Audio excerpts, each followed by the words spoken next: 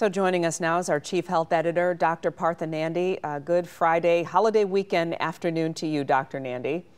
Good afternoon, Glenda. How you doing? Good, thank you. So you have some information on how to stay safe this holiday weekend. Virus infection numbers down, 50% of American adults are vaccinated.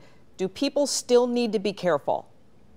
Here's what I say. My family and I, Glenda, love Memorial Day weekend. It's a great time to relax, catch up with family. But my answer to your question, do people need to be careful, will really depend on whether or not you're vaccinated, right?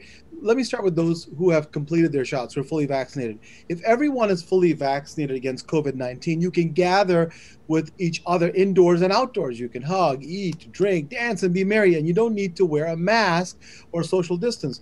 As for mixing with folks that are not vaccinated, you can do that too.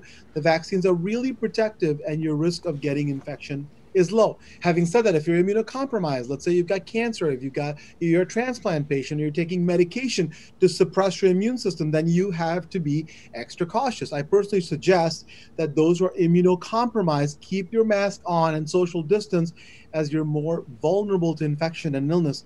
Now, what about those who are not vaccinated, the unvaccinated group? Well, outdoor festivities are much safer than gathering indoors. But if celebrations are inside, then the CDC is recommending that you wear a mask and continue to social distance. So what about travel precautions? Any still there? Yeah, so Glenda, if you're traveling by bus, plane, or train, be sure to wear a mask and bring one, because it doesn't matter if you're vaccinated or not. The CDC requires masks while using public transportation. And also important to mention, everyone should be extra cautious if they're in indoor public spaces that are busy. There are lots of people traveling across the country for the holiday weekend, right? And some are coming from hot spots.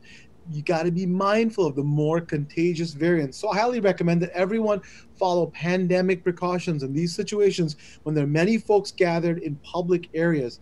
On that note, also, I want to wish everybody a safe and happy Memorial Day weekend, including you, Glenda and Alan. And if you're not vaccinated, remember the mantra, please consider getting an appointment very soon. All right, appreciate the advice and guidance, Dr. Nandi. Same to you. Thank you so much.